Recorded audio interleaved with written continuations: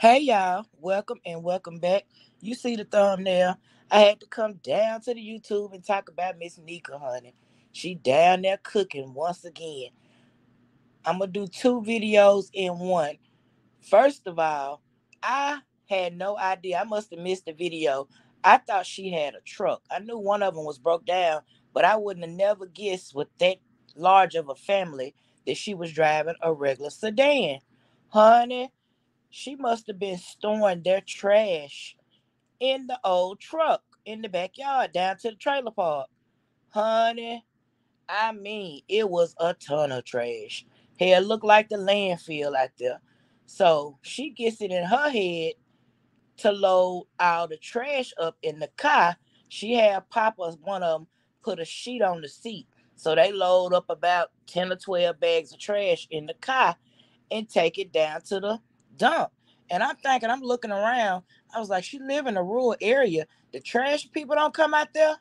Now I know you got to pay. I know that's how it is here in Tennessee. Once you get outside the city limits, of course you pay for trash pickup.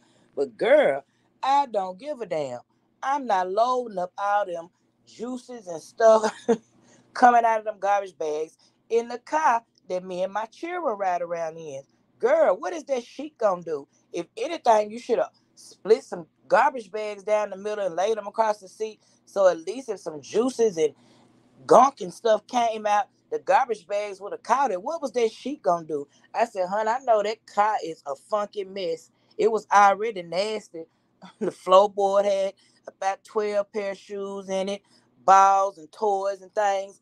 And I'm thinking, oh, child, this is, mm-mm. That's why I would never, ever eat anything down from Nika house. But honey, so they rides on to the dump, and it was pretty far away. So they rides on into the dump the trash out of everything. And of course, she speaking one of the kids out about going outside. I think it was King about going outside without asking, and she was gonna pop his butt if he did it again, because anything could happen. Blah blah blah. So on to the next video, honey. Every time she showed that kitchen faucet, I be in the flow. So it's still gangster leaning, hanging on for dear life. She in there washing dishes before she get ready to cook. So she got the pots of boiling and everything. And here we go. She must have had that blue bonnet butter out and adding butter to her water. And I mean, she told Naya, I don't know if it was Naya who that was, put some more butter in there.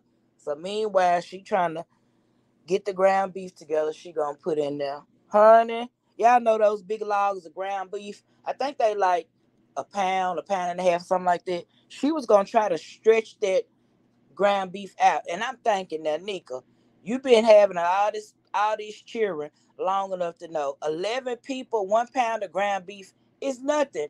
Even really and truthfully, is that even enough, girl? If you don't go and cook that whole thing of ground beef, so, honey, she played around with the ground beef, picking around in it with the old garbage pail of fingers of hers. So she gonna take some out once she got it in the pan and put it in the refrigerator. She said she was gonna use it for tomorrow. So I'm thinking, whatever. What a meatless spaghetti we cooking here. But either way, I wouldn't eat the shit. So I'm still waiting around. I was like, she gonna chop up some onions, some bell peppers, put some oregano in there, some garlic powder, onion powder, something at some point. Never did it happen. Honey, them noodles got ready, and she must have got 2 or 3 more sticks of butter out, added that to the noodles, poured that old tomato sauce over in that hamburger meat, and a bunch of seasoned salt and sugar. So then she puts everybody's place out, puts the noodles on there first, and then she goes to put the hamburger meat mixture on top. And I'm thinking now, is this how y'all cook down there in South Carolina? Because I don't cook my spaghetti like that. Everything goes in one pot. Not to mention I use herbs and seasonings and everything to cook my spaghetti. I'm like, honey, the kid said, this is good. I know it's good. Nika said, I know it's good. Mama cooked it. I said, Lord have mercy. If they ever get a hold to some real down home cooking, they won't know what to do with themselves. So meanwhile, while she cooking, Naya helping everybody get their baths and they hungry as per usual waiting. And I was thinking to myself, I said, she has no shame in her game, or either she's not all the way there. There is no way I would be panning that camera around on my kitchen, on that filthy kitchen, that empty house, giving us an empty house tour. Once again, I don't understand for the life of me how in the world all them people are staying in that trailer. How many bedrooms is that trailer? Does anybody know? Drop down in the comments because y'all know I'm new to her. I just started watching her a few months ago. But I'm trying to figure out not only why do you not have any furniture? At least a sectional. And honey, you better call Liv's Life. She can give you some pointers. You can go down to the Goodwill, down to the Salvation Army and find you a reasonable, cheap sectional. But you don't give a damn. That's the only thing I can come up with. Because I saw where you was down to the Temu shopping. So yeah, your priorities are out of order. But yeah, I need somebody that watches her to drop down in the comments and let me know because it just looked like they crammed up in that trailer. We already know some of them sleeping in toddler beds and on pallets on the floor.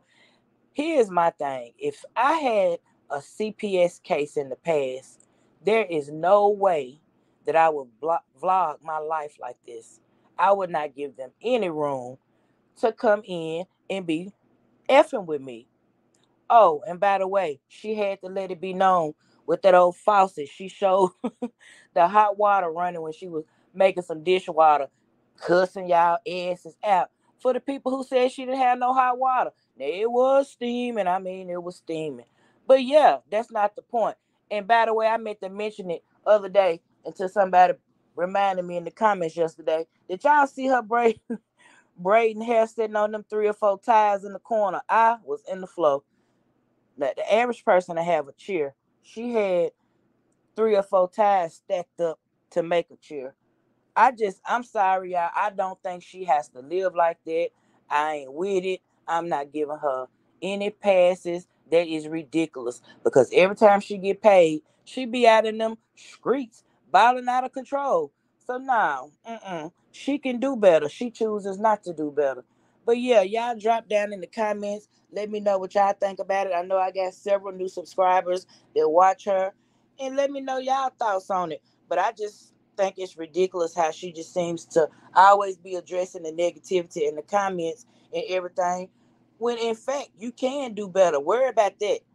Your priorities are out of order. Worry about getting a section or worry about getting a bigger trailer, more like a 7 or 8 bedroom. Girl, y'all hit a like for you, girl. And subscribe if you haven't already. I would love to have you. Bye, y'all. I'll call y'all back.